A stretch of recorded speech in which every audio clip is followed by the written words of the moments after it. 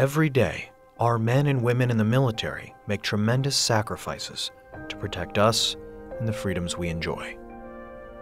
My name is Michael Paul, U.S. Army, Specialist E4, age 37. I wanted to jump out of airplanes just like my father. My father was a Green Beret, Special Forces in Vietnam. All my uncles were in Vietnam, either Air Force or Army. My mother was a nurse.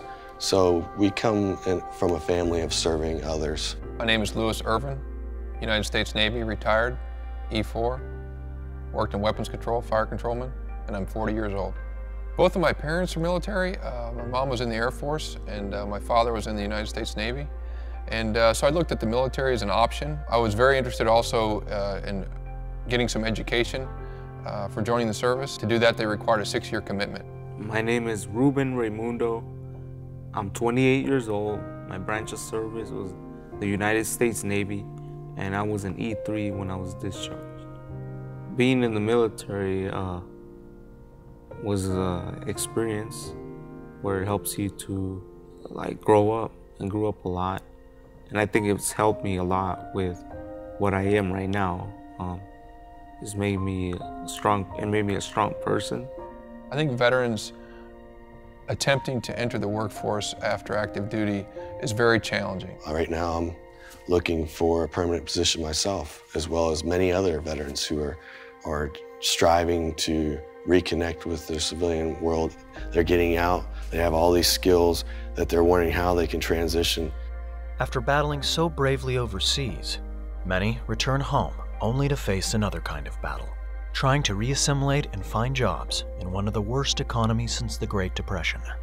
They face unemployment, bankruptcy, and in some cases, homelessness.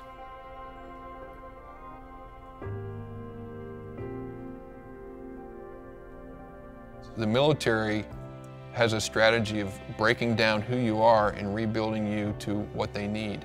It creates a very strong foundation of self-discipline, of work ethic. You have those great team building skills, you have leadership skills. Follow through, the commitment to doing something, to doing a job, to getting something done correctly. Their identity is to find a good career opportunity and stick with it. Picture having a disability and going to work and working with a disability, right? Think how great that is. How, you create social networks, you have friends at work, you may meet your spouse at work, you develop, you have a family that you're providing for, you become a provider of your family, you become a provider of your own needs, you get great self-value, self-worth.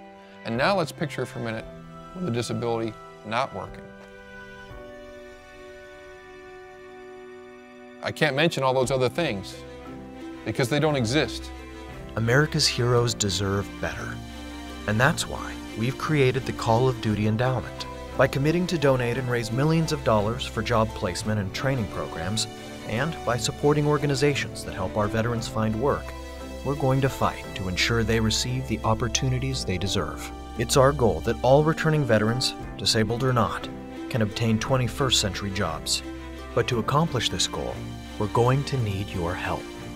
All you need to do is just give a little bit back, think about hiring veterans, mentor a veteran, bring them in, have someone mentor them, help them grow. Call of Duty Endowment is here to help bridge those gaps to employers and provide resources to organizations that are going to help disabled veterans find jobs. Whenever you're the first at doing something, you establish an idea. Others will follow. Please help ensure that the men and women who fight for our freedom come home to careers. The Call of Duty Endowment.